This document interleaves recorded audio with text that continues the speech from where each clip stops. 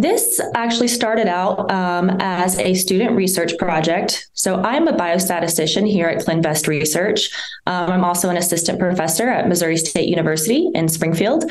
And we had a couple of audiology students wanting to complete their dissertations or thesis. I think it's for their AUDs.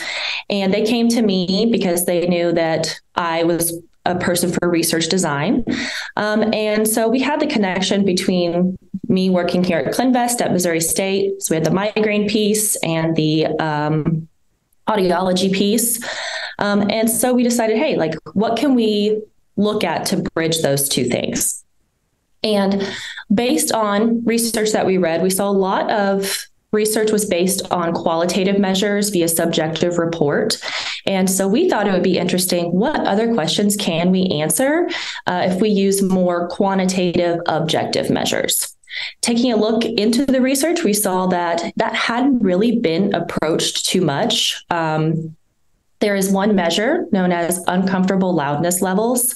And that's basically where participants will sit and listen to typically pure tones, sometimes can be speech sounds across varying frequencies and sound intensities. And across each frequency, the sounds get louder and louder and louder. And when it's too uncomfortable, so that uncomfortable loudness, they just raise their hand and they say, oh, I can't handle this anymore.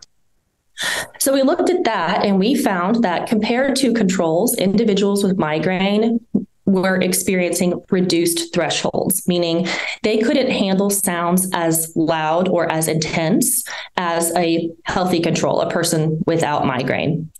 We expected that during the migraine visit, because we actually had participants come in during migraine. But before that, we had them come in during a pain-free baseline. And what was really interesting is we actually found significant differences between the migraine group and the control group at baseline as well. So even when they're not experiencing a migraine, they still had that reduced threshold. My favorite part of this was another measure that we used is called the Acoustic Reflex Threshold.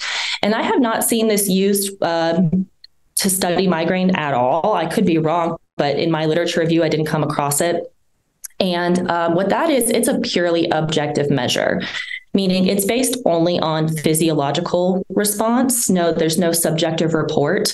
And what that measure looks at is the stapedius muscle in the middle ear. And the stapedius muscle works, it will contract when there's a sensory overstimulation, basically. So it works to protect from loud noises, say, will protect the whole auditory system by contracting.